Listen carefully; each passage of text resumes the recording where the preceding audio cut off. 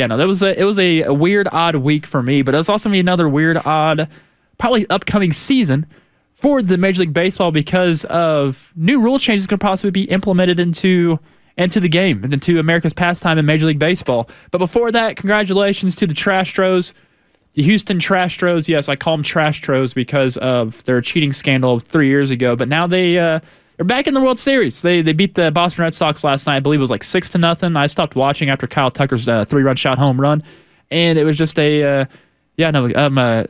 absolutely hope. I don't want the Dodgers to make it there, but I want the Braves to make it there, and I want the Braves to win the World Series. That's just how everything's going to shape up now. I had the White Sox and Cardinals there, but that was long gone. I actually sketched all of that, shaking that away, and putting it into my memory bank of what I thought and hoped for. Couldn't get it, so I'm hoping whoever the National League team is, I hope they beat the Astros in the World Series. But in Major League Baseball, we're seeing some implement of new possibilities. Heck, with even this upcoming season, the universal DH will possibly be there for years to come. But there's tests out there right now that they want to start in the minor leagues to, one, have robot umpires, which Boston Red Sox could have used those in this series. I'm just laughing because of how many terrible bad calls that happened on game, I think it was 4 in Boston, when they could have gotten out of the inning to be up by, I think, 1, but they ended up blowing a 1-run lead, and they were down by, I think, 8 after it because of a could have been a strike 3 call, was still in the strike zone. It brought back in, I think it was a curveball that actually came over to one of the lefties. It actually backdoored him. It should have been a strike 3, but the umpire called it a ball, and everything went downhill from that. So robot umpires is also a possibility for this upcoming season for the minor leagues. Larger bases and stealing first base.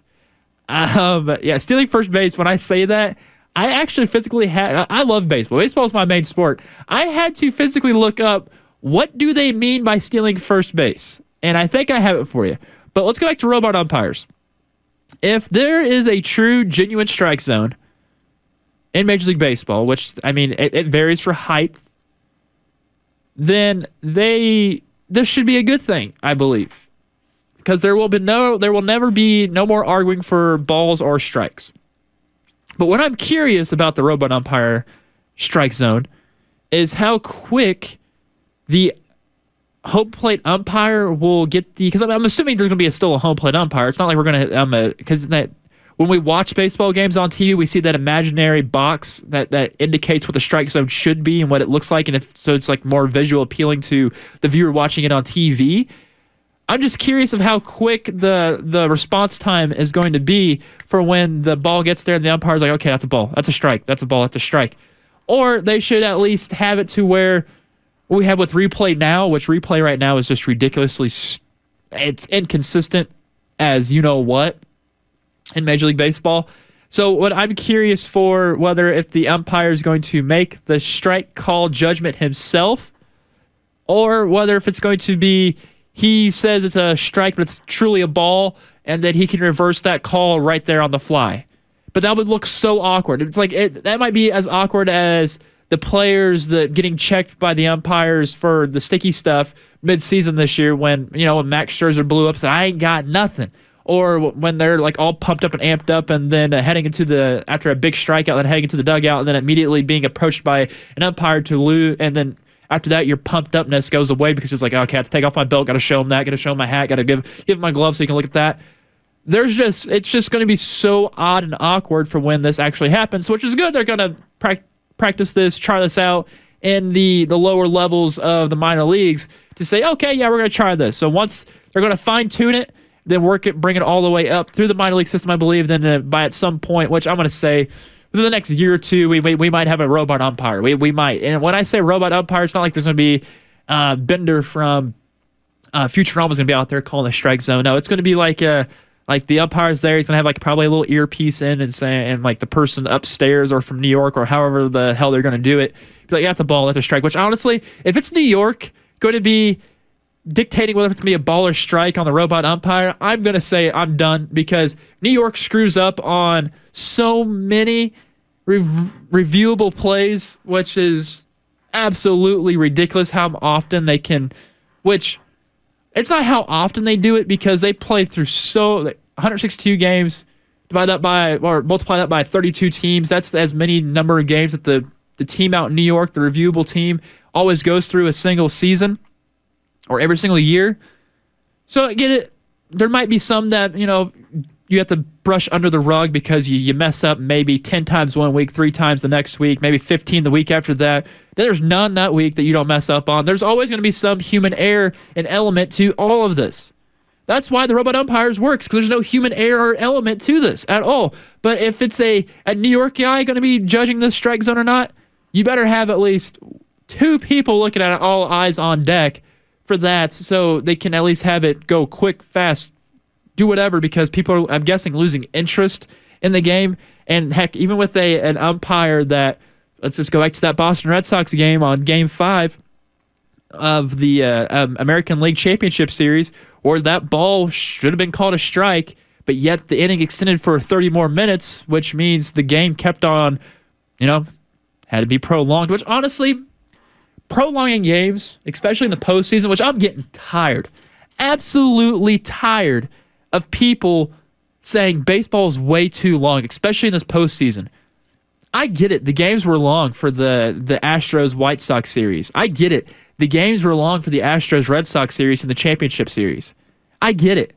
But here's the thing. There's only one game being played.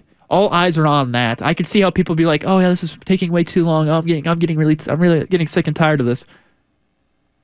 Change the channel, because if you're already complaining about how long the game is, you are definitely not a baseball fan. Because if you're at that game and you're watching what is being played on the field, you do not want the game to end, especially for how much money you spent for that ticket. If I'm getting a championship series ticket or going to get a World Series ticket, I want the game to go into extras. Because heck, in Major League Baseball, we had the extra inning rules regular season, and then when it comes to postseason, there's going to be no ghost runner on second base, which is like, thank the Lord. Like, I enjoyed it regular season, but when it goes to postseason, make sure you take it away, which they do, and which they've done. Because if a game goes for 3 hours longer than it's supposed to, I'm okay with it.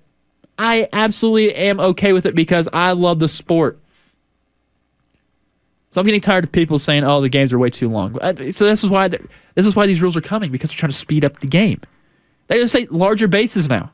Larger bases. What good can come from larger bases? More stolen bases. That's having a larger base gives you an extra advantage of getting your hand in there or your foot in there to get to the base. Okay, I get it. Players probably won't be thrown out often. They can probably beat off the throw to first base a lot, but it's a drop third strike. Is home plate going to be bigger? If home plate's bigger, is that going to expand the strike zone? Because you have more east to west on the plate now, because if the plate's going to get bigger, you got to expect it to get larger in all of the diameter of the home plate, so the strike zone's going to get bigger, so that's going to mess up the robot umpires. In larger bases, it can cause injury. It can. We can already see now that the bases already do cause injury because of how you slide into it. But if a player is trying to get adapted from which I get it, it's just being all tick-tacky and anal about it, but if the bases is 3 inches thicker and larger in diameter and roundness, that 3 inches, that affects a lot of things. That affects when you should or should not slide, your timing on that, and also your timing if you do slide, do you want to go in head first or feet first? Because personally, for me, I always went feet first when I would always slide into a bag, because I feel like it's safer, but there's going to be a lot of probably hurt wrist, a lot of hurt ankles, because like we even saw at the final week of the regular season between the White Sox and Tigers, where Jose Abreu slid into second base extremely hard, and then also caused a little scruffle out there at second base.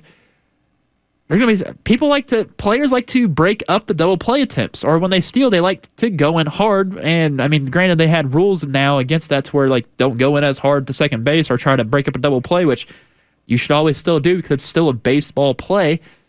People are going to hurt themselves because the bases are going to be larger. That's how I firmly think of when larger bases, if it's even like a 2 inches, 3 inches, heck, it could be 5 centimeters of how they make it larger. It's still going to affect the player when rounding or trying to slide into the bag.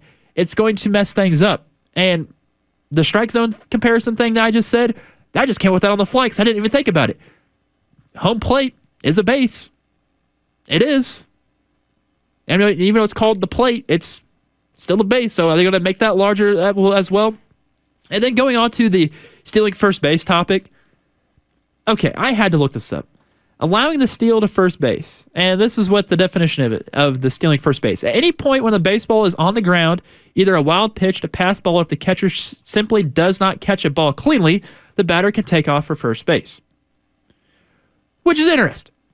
Because usually when there's runner occupied on first base, you can't really take off unless it's the second strike. The second, unless there's 2 outs and it's a drop third strike and you can run to first base that way. Which that's the only way in time that you can actually take off the first base is on a drop third strike. So are they saying now when there's a wild pitch or pass ball, say on a 1-1 count, the batter can just, okay, the pass the catcher. I'm just going to drop the bat and run to first base if I can make it that.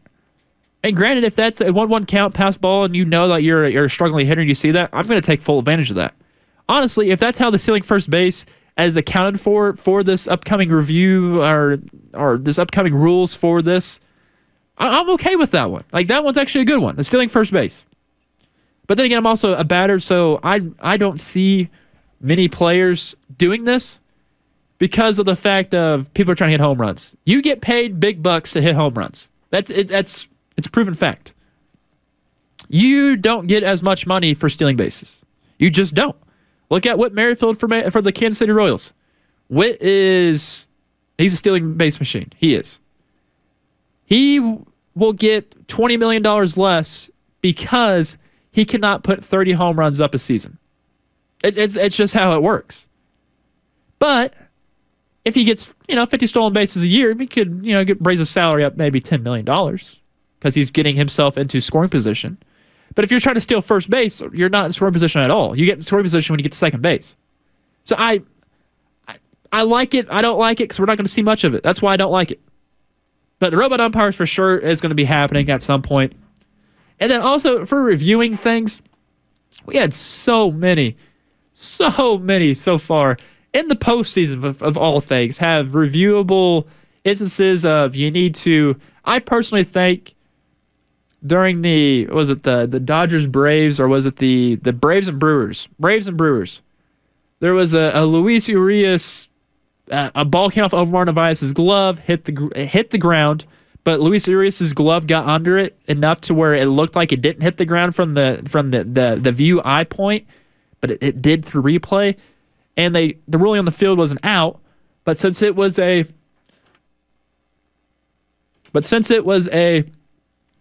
in a foul territory play, they couldn't review it. They could not review the out call, but except it was called an out still. Oh, they gotta figure out what they can and cannot review. They also need to review check swings because I still feel bad for the Giants. I mean, granted, they would have, if it was a ball, they probably would have one more pitch and Flores probably would have popped it up or done something with it, or he could have hit a home run. Who knows? It was Max Scherzer pitching. Which granted, he's not gonna give up a home run, but you should be able to review a check swing if it's like on the last play of the game because Wilmer Flores in that divisional series between the Dodgers and Giants, he did not swing on that check swing. And I feel completely bad and terrible for him on that, even especially when watching it live. Like, I'm like, that was not a swing, and then they called it a strike, and then when they went to replay, it wasn't a strike, or it wasn't a swing all the way thoroughly, which it was like, oh, come on. Like, you got to do better, New York. Do better Major League Baseball with trying to figure out what you can and can't do when it comes to replay. You should be able to replay everything, I believe. I think you should. Whether it's a check swing, a foul ball, or they review home runs all the time. They review things at the bag, or heck, you should be able to review in baseline plays. Like what's a baseline and what's not. Heck, if there's a left-handed batter, why the heck is he all the way in the middle part of the field trying to run and break up a throw from the plate on home, which happened during the White Sox and Astros series? Come on, you gotta tighten up this rule book. If you want to have replay in this, which I think less replay is better, or more replays might be better. I don't know. I'm just a truther when it comes to Major League Baseball because I like the sport, fair sport. Want to keep the integrity of the game alive. But you're not going to have that with robot umpires. I'm just saying you're not going to have that. Let's try to make some money as we come back from this. This is Saturdays with Kramer right here on the Bet 1660. let's try to make some money. You're listening to Saturdays with Kramer on the Bet 1660.